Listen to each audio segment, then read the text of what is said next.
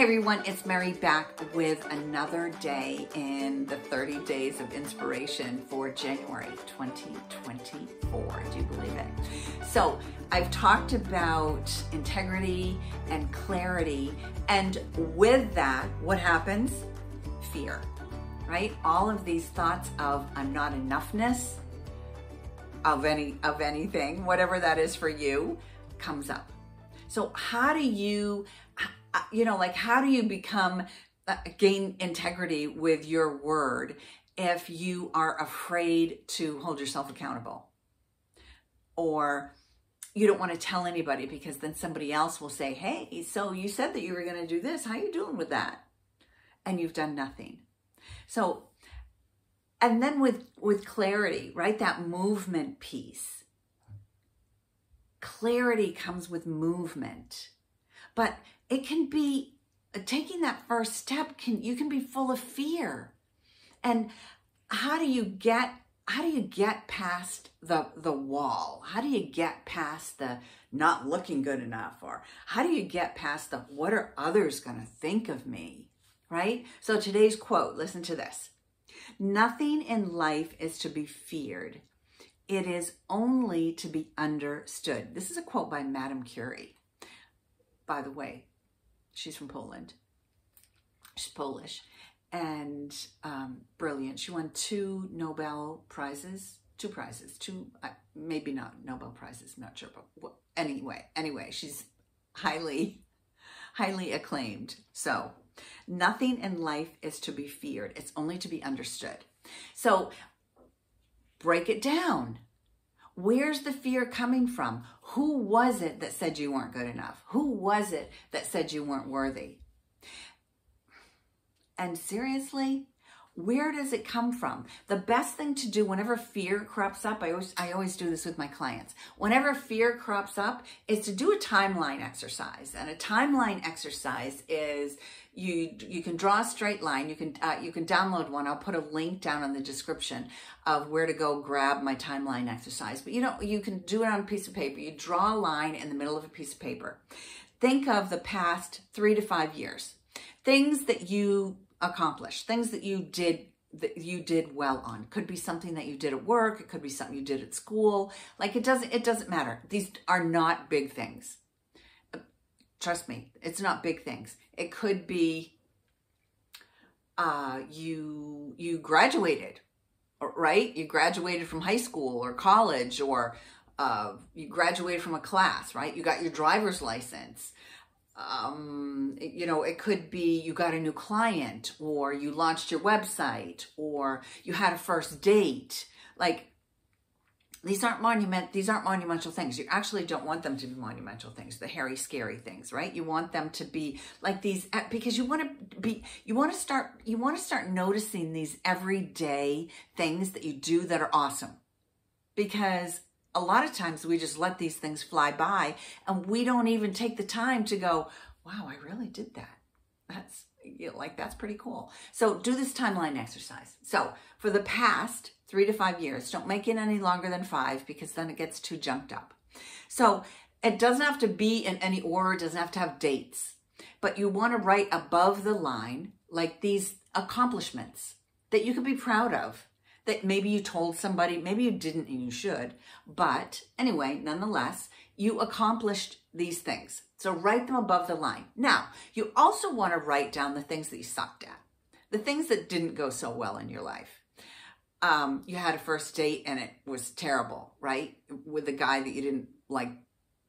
No, that was just a big no, right? Let's see. You got fired. I mean, it happens. Let's see, what else would be a bad thing? You lost a client, or you didn't get, you didn't do well on a presentation that you were making. Whatever, it doesn't matter. Write them below. Now, on each one of these things, whether they're good or bad, there are lessons that you should have learned. This is the key, is taking the time to notice these things. Because fear is shit that you made up. It doesn't actually exist. right? But it does, you can feel it in your body. We have to notice where it is in our body, and then we have to address it. So that's what this timeline exercise is about. So you've got this stuff above the line, below the line. You're going to write a word of what part that you played in this.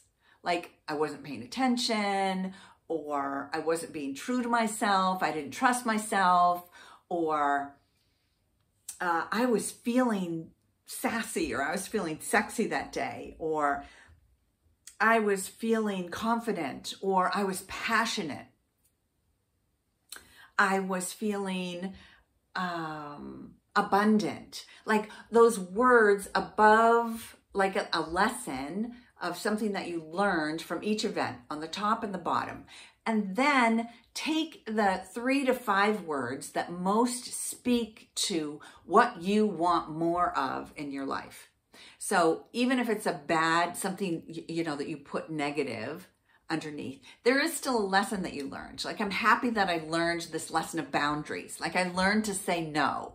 That's a great lesson, right? Learning how to say no. So you're going to take these 3 to 5 words and put them in a statement for yourself. Like, I am creative, passionate, abundant woman. Those are things that no one can take away from you. So when you're feeling full of fear, when all of these negative thoughts creep up about, why me? I can't do this. It's not my time. He doesn't like me. She doesn't like me. Whatever it is for you, take a look at this sentence that you have created and know that that is in fact true. You cannot take that away from you. Those are experiences and things that you did. Not Joe, not Sally, not your mother. Those are things that you did. Own it. Because once your head starts going down the lane of fear, you can go down that rabbit hole and stay there and get stuck. And yet again, you then get to say to yourself that I'm not deserving. I'm not good enough. No one loves me. No one ever is going to love me. I don't deserve to be here. I don't deserve a seat at the table. When none of that is in fact true. That is shit that you made up.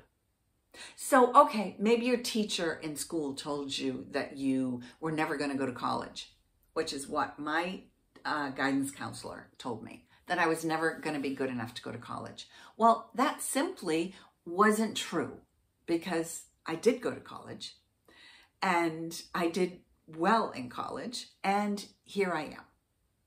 So just because someone said something to you does not make that a true statement. That is their stuff. That's their stuff.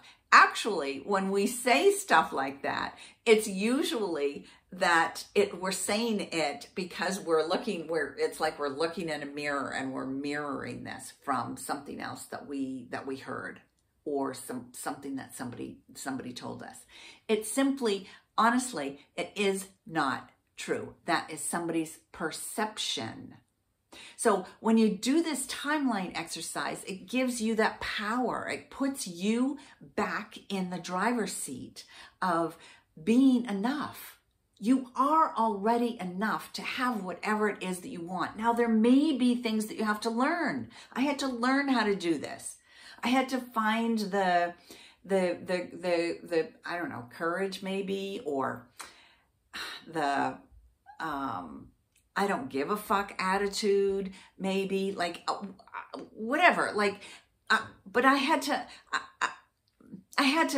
do it, and then do this timeline exercise, and so that I could look at these words that I have, and I have them here, right here: creative, adventurous, inspiring, confident, innovative, and bold, right? These are words that describe me. And I get to look at that every day when I'm sitting here at my desk. I get to look at those words and know that those are they are in fact me. So even though I may be doing something for the fucking first time, it doesn't mean, and I may suck at it actually, but it doesn't mean that it's not for me. All it means is that I gotta keep moving. I gotta keep doing it until I know that I know that I know. I can feel it in my body. I know that I know that I know that I can set aside this fear of what other people think, of what may go wrong, what could happen. I could screw this up. Oh, okay. That's not a bad thing as long as I'm learning something. So go out there today, be fearless, because we started out with integrity of your word, being true to who you are, gaining the trust in yourself and accountability. And we went and then we looked at clarity, creating the movement that will guide you to passion, purposeful passion. And today we're talking about fearless, getting fearless. Know that you know that you know. And you may fuck it all up, and it's all okay, because we've got to start somewhere, and we're going to get through this one step at a time. Go out there and be fearless today. As Madame Curie says, nothing in life is to be feared. It is only to be understood. Find out, question the fear. Where did you come from? And is that still true today? Just because my high school guidance counselor told me I was never good enough to go to university, that doesn't make that true today. That was actually 50 years ago. Do I have to live with that for 50 years? Seriously? You want to do that? Let it go. Go out there and be fearless. I'll see you tomorrow.